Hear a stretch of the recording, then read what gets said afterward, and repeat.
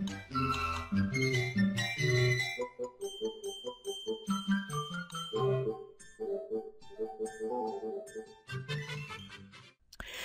hello and welcome to another awesome tutorial, and today I'm going to show you how you can display your WordPress posts in the form of a grid.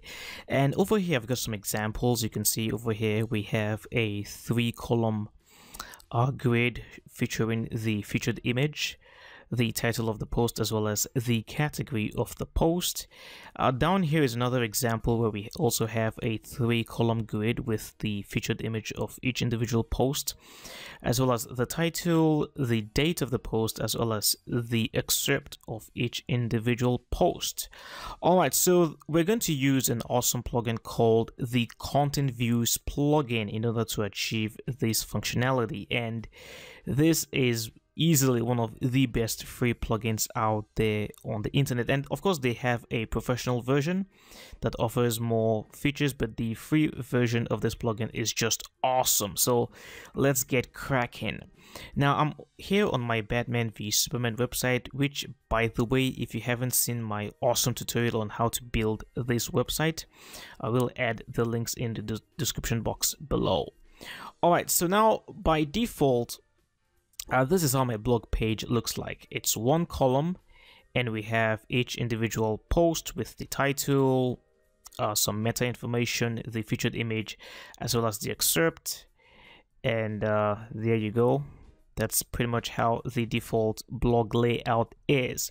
Now, if you're wondering why a lot of these posts look very similar, it's because I did clone most of my posts. I simply made copies of each individual original post that I had, simply because I was just too lazy to go ahead and create new posts all over. Alright, so let me just come down here to the back end. Now I've already gone ahead to install the Content Views plugin, and it's by where's the guy now? It's by PT Guy. So just in case you're wondering who created this plugin, it's by PT Guy. It's an awesome plugin. Go ahead and install and then activate the plugin. And once you activate the plugin, you will have the tab here that says Content Views. So I'm just going to go ahead and click Add New. So let's go ahead and give it a title, which will be Posts Grid. Posts Grid. And now over here we can choose to display either the posts or our pages in the form of a grid. Usually posts will be for grids, while pages just display pages just as they are. There's no need to add pages into grids. Alright, so let's stick with the post. And now over here we can choose to filter the kind of posts that we want to display. We can either choose to include only certain types of posts, or we can also choose to exclude certain posts from the grid. And of course you can do that by adding the IDs of each individual post. We can also choose to limit the number of posts that we'd like to show. Let's just go ahead and limit this to 15. And then over here as well, we have some advanced filters where we can also choose to display posts from a certain category, or posts that only have certain tags, or posts that have that are from a certain author or have a certain status. So if I click taxonomy, for example, we have the options here to go either with a category or a tag. I can click the category, and then over here I can choose to add whatever categories that I would like to pull my posts specifically from. But I'm going to go ahead and display all my posts, so I don't have to use any one of these filters. Alright, so let me just go ahead and save this. And when you create a new view, the plugin will automatically generate a shortcode for you. So over here I've got my shortcode in green. I'm just going to copy this. I'm going to come down to my pages, and I've actually gone ahead to create a page called Test Grid, which we can use to test out this plugin. Alright, so I'm just going to paste the shortcode over here. Oops. Right click, paste. Let's click update, and now let's go ahead and preview the page. Preview changes. Oh, let's see. I'm so excited. I can't believe it. All right, awesome. So now you can see we have our test grid. We have our 2 columns. We have the featured image, the title, as well as the excerpt. And there you go, we have our posts grid. But check this out, we can actually do so much more. If I come back down to my content views, click on all views, and then click edit over here to edit the view that we created.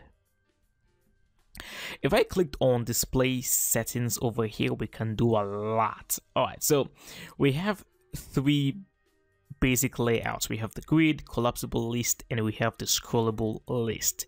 This is the default grid style. So let's change this to collapsible list. And then over here, we also have this button that says update preview. If I click on that button, over here we have the generation of what it's going to look like on our real page. We have a sample. So with the collapsible list, what happens is all our posts will be in the form of an accordion, basically. So when you click on the title of each post, it will open up with the featured image as well as the excerpt, as you can see. Click on another post, the previous one closes, and then we have the new one. Click on another post, the last one that we clicked on will close automatically, and then we have this one. It's pretty interesting. It's kind of nice. We also have the scrollable list. Let me just go ahead and update the preview.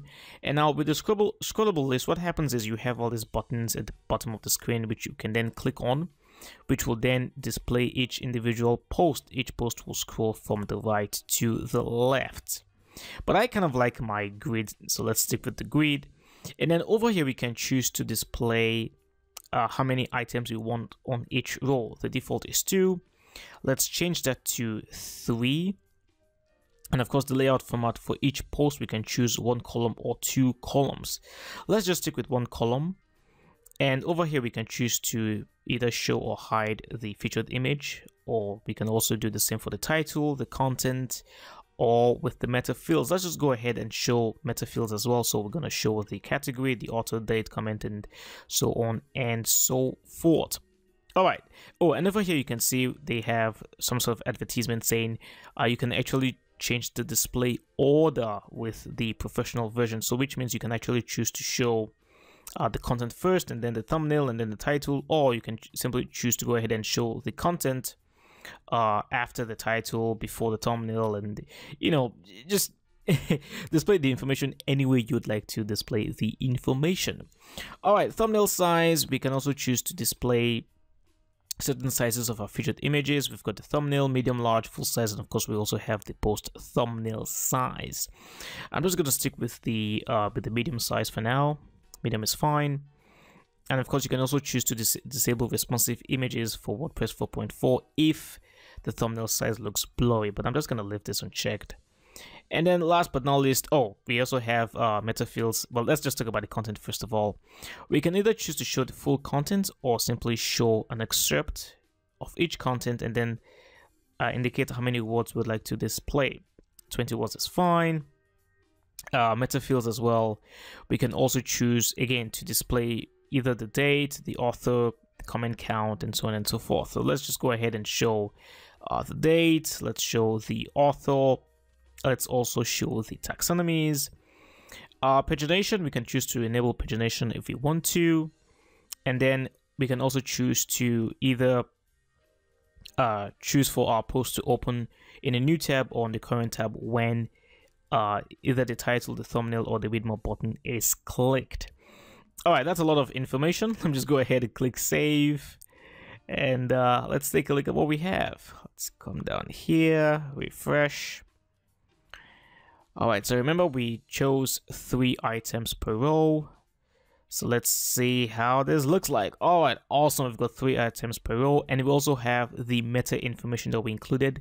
We have the date, the author, as well as the category of each blog post. Pretty sweet.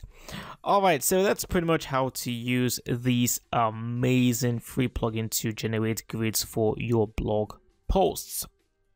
If you've got any questions, feel free to ask them in the comment section. My name is Alex. Thank you so much for watching this video. If you like the video, please hit the like button. If you haven't subscribed to this channel, please subscribe to it. My name is Alex once again. I'd like to thank you for watching, and I will see you next time. Bye for now.